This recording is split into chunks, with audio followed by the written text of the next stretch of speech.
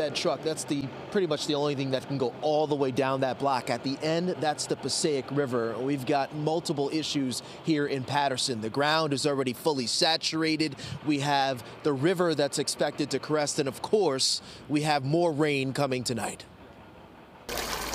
The sporadic discharge of water from yet another flooded basement on Bergen Street in Paterson, New Jersey, providing a soundtrack of sorts. I've been here almost all my life. Longtime resident Quashic reluctantly accepting that his street and the neighborhood shouldered by the Passaic River are destined for post-storm scenes like this. You can't stop water. Water go where it want to go. Amen. Emergency responders conducted at least 2 water rescues on this street alone Friday morning.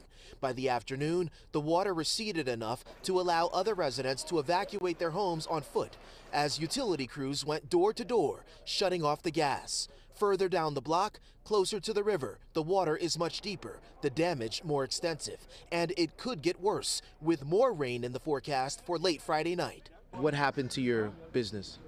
Lost everything. Auto body shop owner Nay Jamie is looking at a total loss. Right now, you go over there, the water is coming like that. All of his equipment and all of his customers' vehicles still underwater from the most recent rainstorm. I don't got no money, I don't got no water, I don't got nothing. Did you have any warning to get the vehicles out before it rained? Nobody said nothing. Nobody, no coming fire department, nobody coming. It's 3 o'clock in the morning. We asked Paterson Mayor Andre Saya what can be done to address neighborhood concerns about chronic flooding. Well, I'd like to say that this is also a federal issue, a state issue, and that we're working with our partners. Last year, we applied for a grant through the Department of Community Affairs. It's to build a flood resiliency wall on McBride Avenue to help us combat the flooding.